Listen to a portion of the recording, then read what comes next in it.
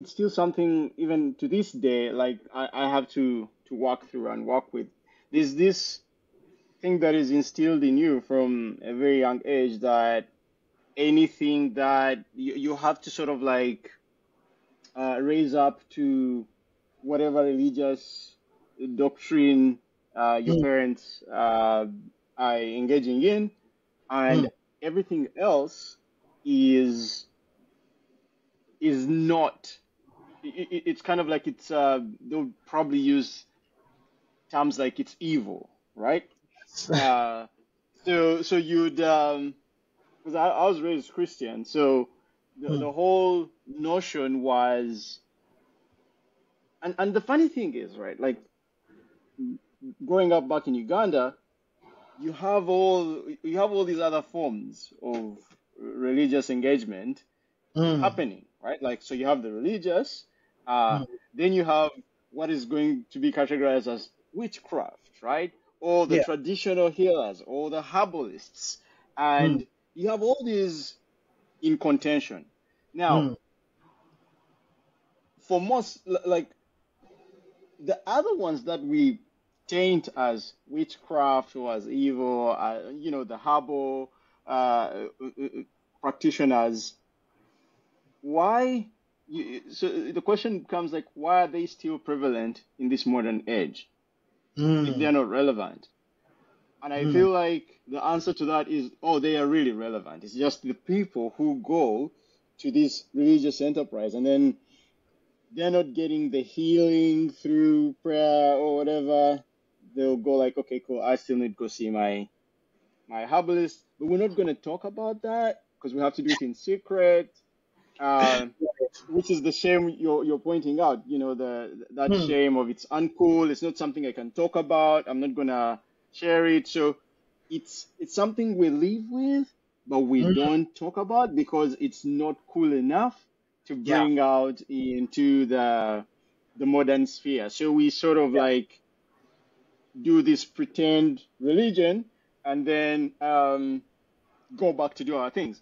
But the most ironic moments have Yeah. always been the weddings, right? Like it's so hilarious because even for myself, because like I got married the same way, and at the time it was so mind-boggling, so annoying, so frustrating. It's like how dare they make me do these things?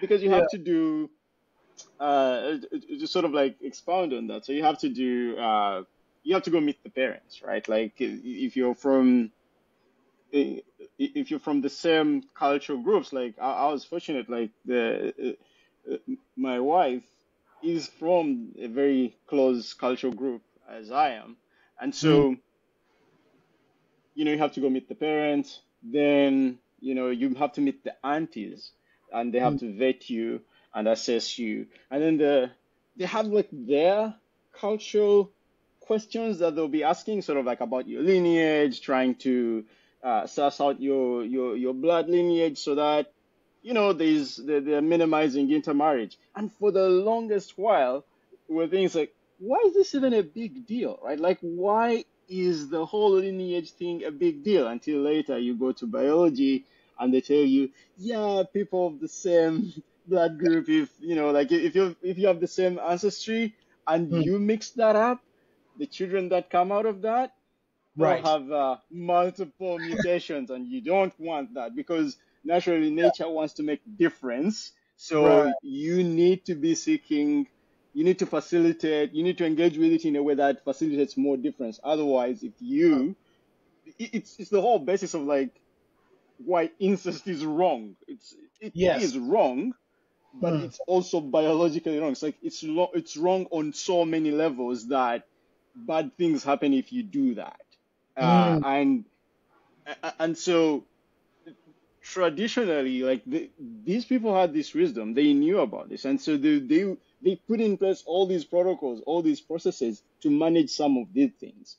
And Yes. so you do all this, and then you meet the aunties, then you have to go then start preparing the dowry to like really show your commitment, right? And then you'll have the introduction ceremony, and it is how it is, right? You know, different cultures have different ways of doing it, and they always have different, um, you'd say, traditions and ceremonies that and practices that they're doing in between there. There's a whole emphasis about the beer, the locally traditionally made beer, because you know there's all these foods you have to try. It's like a big ritual, right? Yeah. Like a very big ritual of commitment. But then after Yeah. you've done all this, uh, then you have to go do a church wedding or a mosque wedding, because now you also have to be modern, because you know it's not gonna be sanctified if you don't do that.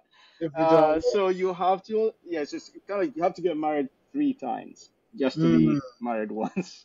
it's and, very. and and when you explain it to people here, like you know, in the West, they go like, "What do you mean?" It's like, you know, I met my partner, we went down to the court, and that's it. And then Like, they had their wedding ceremony that they were. Yeah. It's so yeah, with a interesting. hundred guests or Yeah. 50, or Yeah. sometimes just family, right? Yeah. It's quite interesting. I think from that you can also see how we, how our ancestors held on to their traditions, even while embracing a new tradition.